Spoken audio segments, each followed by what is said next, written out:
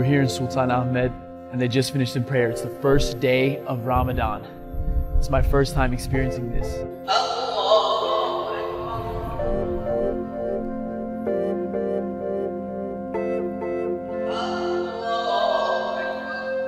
Pure magic. People just finished praying the first tarawih of Ramadan. Felt those strong spiritual vibes when I was in there. Let's go see what Ramadan means to them. Oh, Ramadan means everything to me. How can I explain it in one sentence? I can't. And the fasting make the people feel about more the people in need. So this makes the society stronger.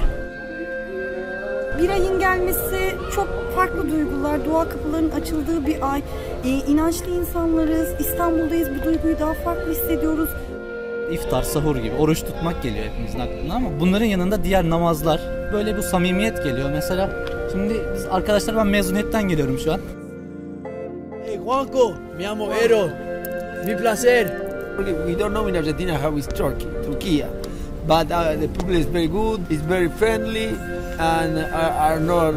We are Christians, they are Muslims, but we can stay together. Great.